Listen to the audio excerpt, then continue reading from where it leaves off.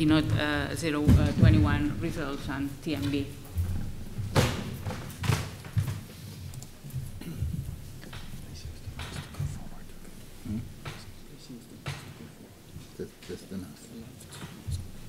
Thank you, Enriqueta, and thank you all for being here.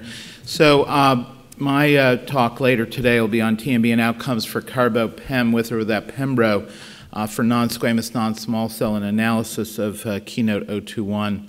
My disclosures.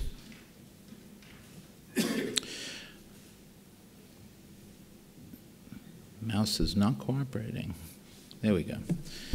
As you're well aware, TMB has been widely evaluated as a biomarker for immunotherapy in advanced non-small cell and may identify patients who are more likely to respond to immune checkpoint inhibitors. We have very limited data on whether TMB has any value as a biomarker for chemo, either given alone or with an immune checkpoint inhibitor.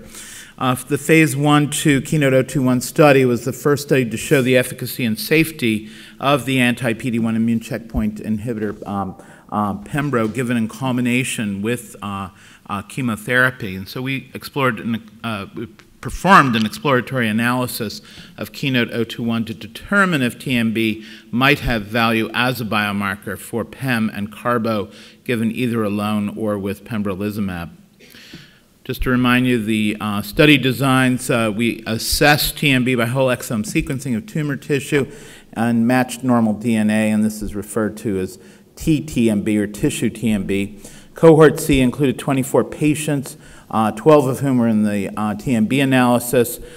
Basically, Pembro at either 2 mg per kg or 10 mg per kg in combination with Pem Carbo in treatment-naive non-squamous non-small cell in the absence of any activating mutation.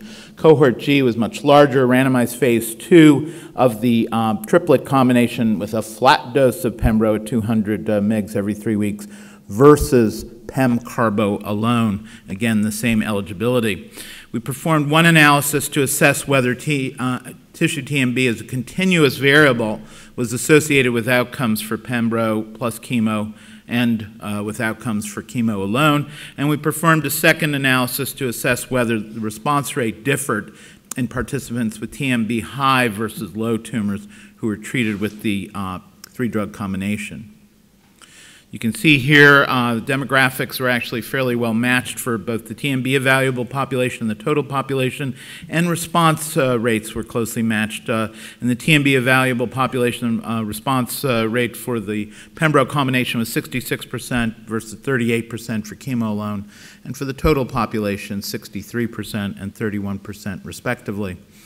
There was no association between tissue TMB and efficacy for Pembro and chemo or for chemotherapy alone, whether we look at overall response rate, progression-free survival, or overall survival. Nor was there any association between TMB and PD-L1, with a p-value of 0.34. Roughly 48% had high TMB that was defined as 175 mutations per exome. The response rate for the triplet in that group was 71%, and low TMB below 175 mutations per exome, 52% of the overall group. Their response rate was 61%, so no difference in outcome based on TMB status.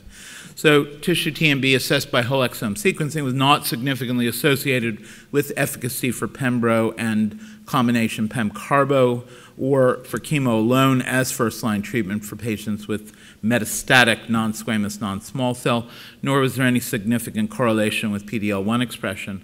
Response rate with Pembro and chemo is high in both the TMB high and TMB low subgroups. Obviously, an analysis of much larger data sets is needed to assess whether the benefit of Pembro and chemo relative to chemo alone differs in patients with either TMB high or TMB low. And my presentation, obviously, is the appetizer, the hors d'oeuvre for Dr. Garacino's much larger presentation. So, yeah, thank you. If you agree, we can discuss together after.